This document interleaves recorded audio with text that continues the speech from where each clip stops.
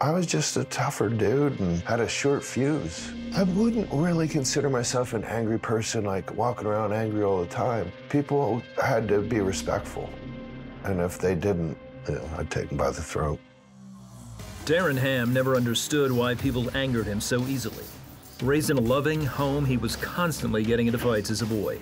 Then taking over his family's struggling sanitation business at 19 and dealing with greedy, deceitful customers only made it worse. That's when I kind of really learned the dark side of people.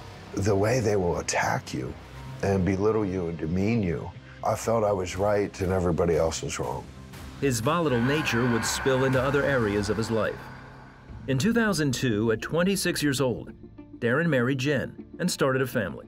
As long as no one crossed him, he was fine. He never got physical with me. He mostly just was so volatile. Like, he would just lose his temper. Everybody knew you could say the wrong thing to Darin and it's gonna be a problem. As their family grew, Jen, who was raised Catholic, wanted to reconnect with God. She started going to church, hoping it would help their marriage.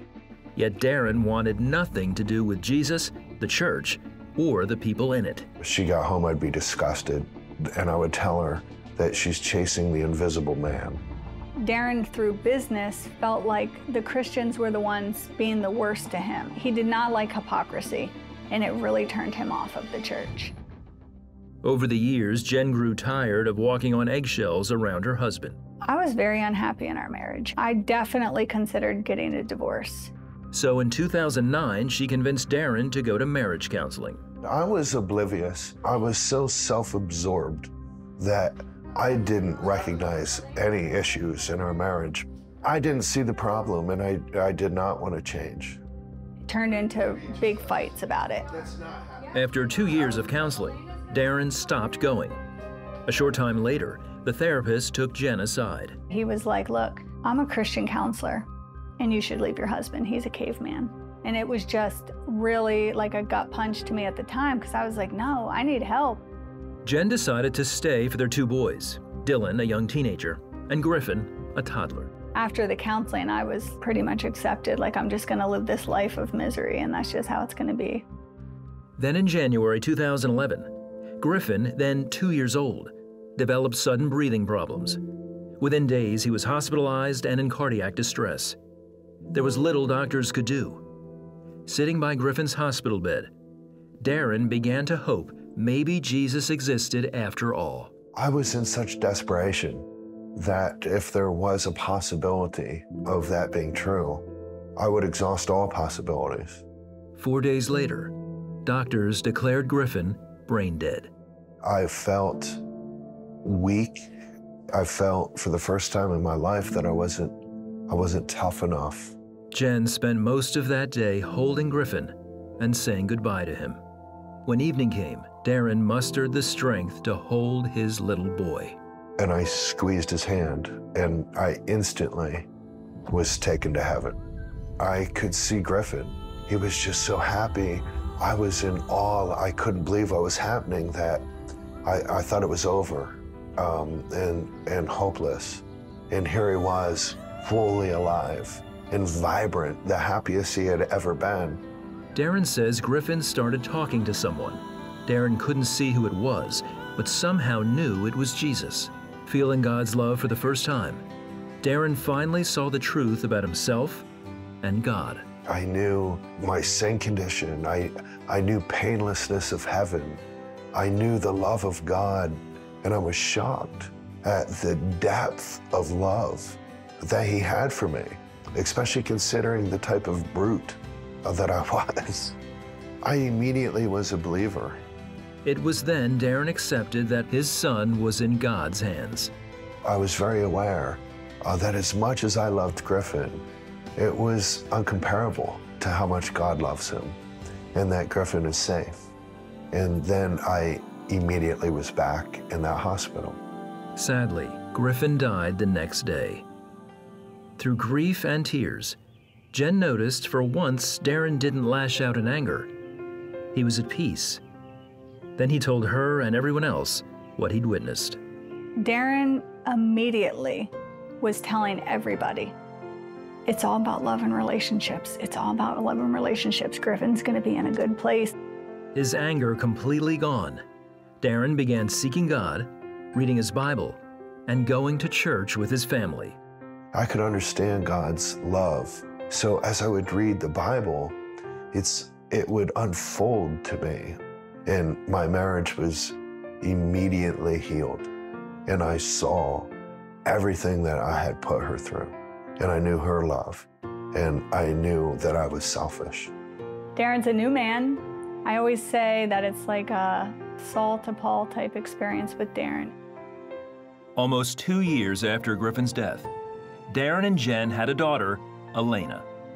Darin says the reality of Christ's love has transformed his life completely. Makes me cry.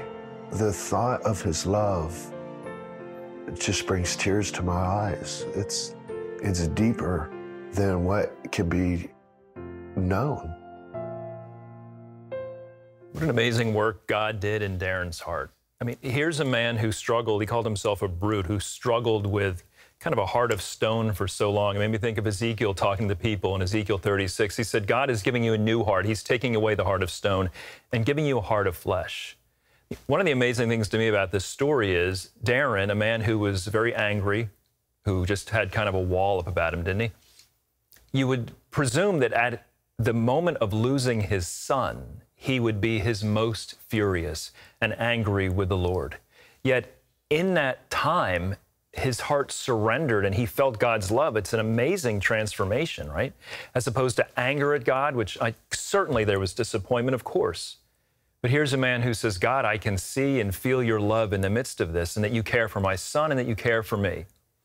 You know, in 1 Corinthians, Paul says that no eye has seen, no ear has heard the plans God has for those who love him. And it takes us taking a step and saying, Lord, I want to give you this, heart of stone I have. We see stories on this show every day about people delivered from drugs or alcohol, or, they've wandered far from God, and then they feel his love and embrace him and walk in his ways again.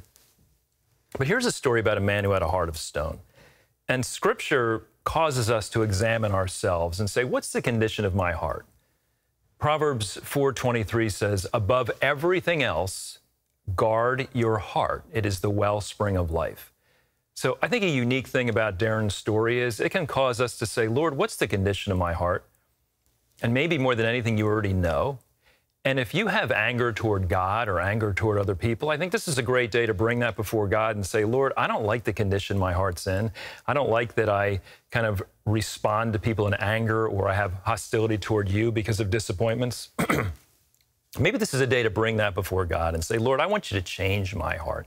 If you find yourself in a season right now where you find yourself naturally kind of angry at things around you, let's bring it before God and let him do a work in us. Would you pray with me? Dear Lord, I come before you today and I give you who I am. And I recognize in me that my heart isn't right. It's not right before you. It's not right before others. I have this inclination to respond in anger or hostile sometimes. I just ask you to bring peace into my life and heart. This may not be easy for me, but I understand you want to do a work in me. You love me. And you say in John 14:27, peace I give to you. And it's not like the world gives. Do not be troubled or afraid. So Lord, today, I literally give you my heart and the condition of it. And I ask you to do a work in me. And I ask you to lead me in the ways of Jesus so I can respond to others in his way. And Lord, I thank you for loving me in spite of who I am and my sin problem. I know you love me. And it's in Jesus' name I pray. Amen. Hey, here at CBN, we are always available to pray with you for whatever your need is. If you need further prayer, give us a call at 800-700-7000. We'd love to pray with you. Hey everyone, I'm Ashley Key. Thank you so much for watching this video. Be sure to like, subscribe, and hit the notification bell so we can reach more people with encouraging content like you just watched, and so you never miss a beat. See you next time, and God bless.